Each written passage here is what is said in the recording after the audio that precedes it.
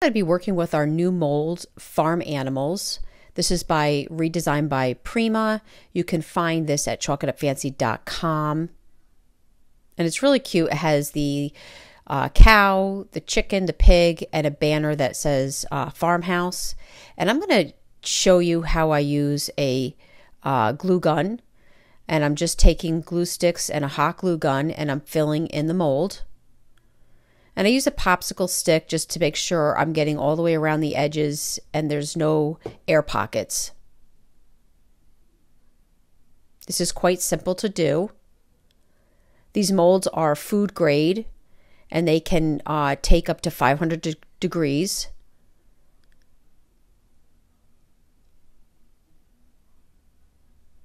And this is one of the quickest and easiest ways to use this mold, but you can also use paper clay. Some people use epoxy. So I found these frames for $3.74 at Hobby Lobby. It was a matching frames. I'm only going to be using one, but I'm using our gray primer. It's going to cover the lettering, and at the same time, I like the color. So I'm going to kill two birds with one stone, and I'll put my other frame aside for another project. So just in the time of me painting that frame, my glue dried and hardened. And you could take a pair of scissors and cut off any funky excess edges. They're easy to see if the glue went further than you need. So this is going to be my placement. And I'm just going to put some Elmer's wood glue on a plate with a brush, as I'm only going to be needing a little bit on each piece. And you just want to brush your Elmer's glue all the way to the back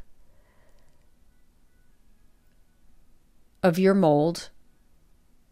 And you just want to make sure you're getting in all those nooks and crannies and all around the edge. And this is the same way you would do if you were putting down paper clay mold or even the epoxy. And you're going to do this to all the animals and your banner. And you're going to place it on your board and allow that to dry.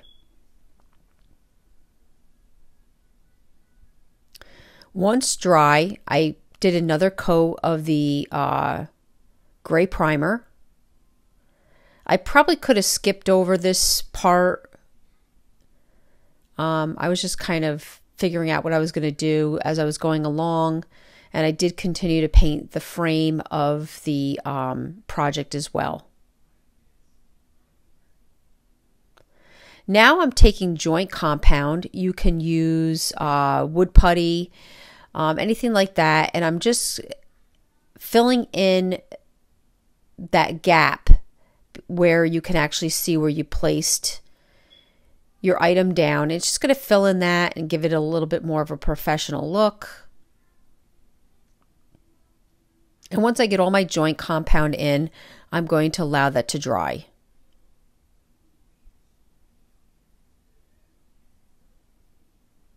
And before I allow it to dry, you do want to wipe all the excess joint compound back as much as you can, and leaving it heavy in those creases. And now I'm going to give another coat of the gray primer. I'm going to take my salve and give a coat of salve just to kind of give a barrier. And then I'm going to add a wet coat of our chocolate.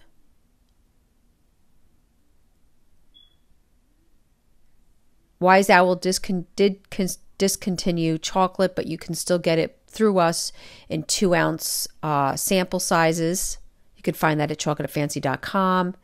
And I'm just wiping the chocolate back. You can use a paper towel. You can use baby wipes if you need. And then I'm going to go in with some wet Snow Owl. And this is just our white. And do the same thing. And this is just going to give my project a lot of depth. It's going to kind of give it a stone look. I'm going to take this little fan brush, and now I'm just going to dry brush all over my cow, my pig, my chicken, my banner, and then a little bit here and there throughout the frame. And you end up with this really cute raised plaque that you can hang in your home.